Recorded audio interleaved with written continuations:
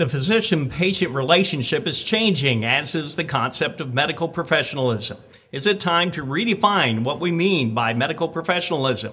And how will that affect your relationship with your doctor? Dr. Gary Pettett presented a lecture on those questions during a 25th anniversary program for the Center for Practical Bioethics. Doctor, you entitled your presentation, Professionalism, What's Trust, Not Truth, Got to Do with It? What did you mean by that title?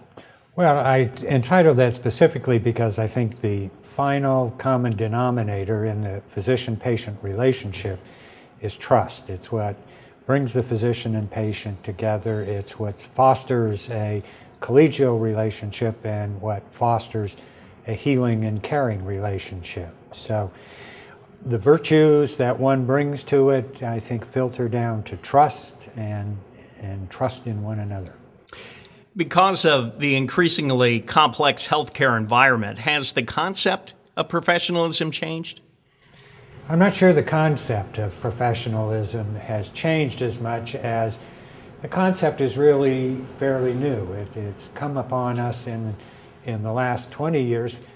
Its elements, however, go back almost 3 millennia to the ancient Greeks and the Hippocratic physicians of Greece. So it brings elements forward into what I think is a new paradigm that describes the physician-patient relationship in a complex medical environment. Now, cost is so critical in this environment now. Isn't that a consideration physicians and patients have preferred to avoid? Well, cost is an important issue, but cost, it's more one of value.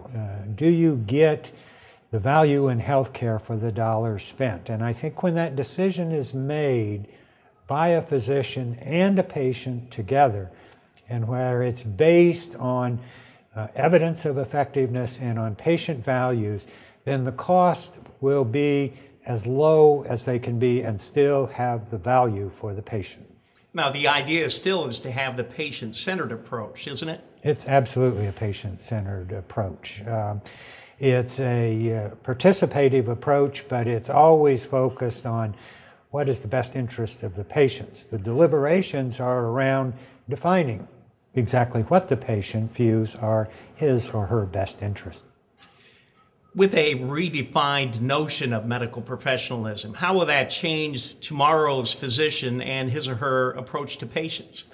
Well, number one, if we can renew or reinvigorate this level of trust and this level of collegiality, we'll probably reduce things like defensive spending for medicine, will foster more trustworthiness among physician and patient, and will lead to a more participating patient in the healthcare environment. Healthcare reform, in whatever form it is, assuming that it does happen, will this force some change one way or the other? That's a hard shot to call right now. There are competing bills in the healthcare reform. It depends upon how those work their way through Congress. The healthcare reform right now is focused predominantly on increasing access to care. And I'm afraid that if we simply increase access to care without addressing some of the issues about workforce size and the ability of physicians to actually spend quality time with patients, that healthcare reform probably won't have a significant impact on the issue. Dr. Gary Pettett is a neonatologist and a fellow at the Center for Practical Bioethics. For more information about his lecture on November 10th, 2009, go to the center's website at practicalbioethics.org. That's practicalbioethics.org. Thanks, Dr. Pettett. Thank you.